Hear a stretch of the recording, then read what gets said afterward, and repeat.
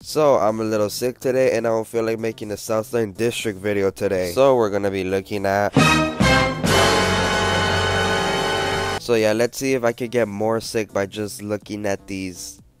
whatever they are. Starting with this one, what the hell is this? Is this supposed to be the CS Norfolk Pacific? That's not the bad part. The bad part is, it's a fucking B40-8! We just started the video too, it couldn't possibly get any worse. Okay.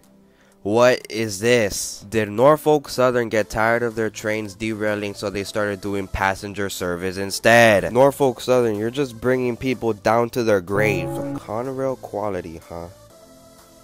Is it sure quality enough? Fuck, this is actually pissing me off. When the imposter is sus image, bruh. So who's the real one? So? Or CSX?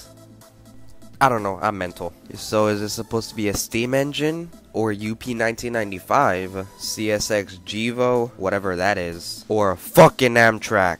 Let me know in the comments below, by the way. The hell is that supposed to be? Where are the windows? I mean, it couldn't possibly get any scary. Be right back, guys. Fuck, I shot my wiener off. I mean, to be honest, it isn't that cursed. It just looks a little bit odd. But this right here is the reason why I may kill myself after this video. What? What is this? Is Union Pacific communist now?